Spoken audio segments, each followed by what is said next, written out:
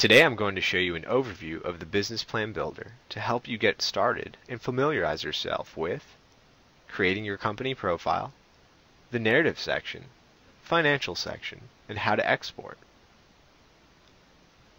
First, start by clicking the Start a Plan button after logging into your Business Plan Builder.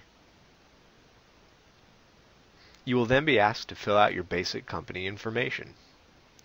Once completed, click the Save and Next button to complete the rest of your profile.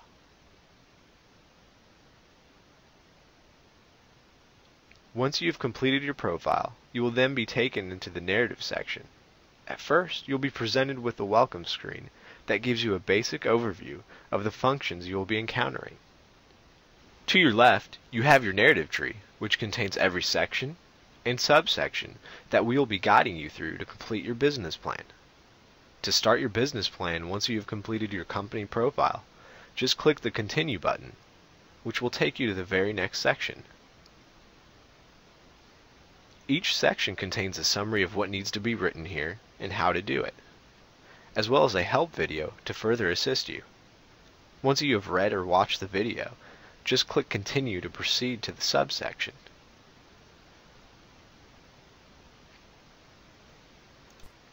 Every subsection will have either template text or a wizard depending on which subsection you are in. The wizard asks you questions about your business that helps you create a plan that is specific to your unique situation. Just complete the steps the wizard asks, and you will be able to review the template text created. Let's say this template text looks good to you, and you would like to work from it. Just click here and add this text to your business plan. That text will then populate into your text editor, where you can add and edit as much information as possible.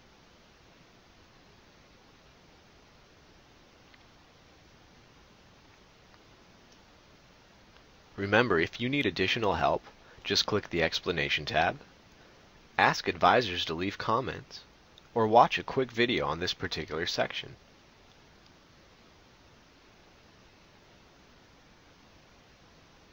Once you've completed a template in a subsection, just click Save and Continue to move on to the next section. After completed, a check mark will appear to let you know that a subsection has been completed.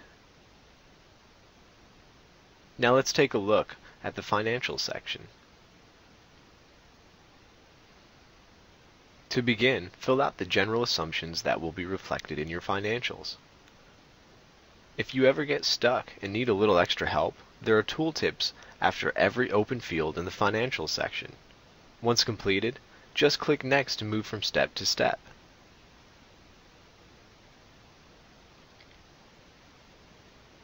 As you go through your financials and assumptions, your financial statements are being built and calculated in the background for you, so you don't have to do any math.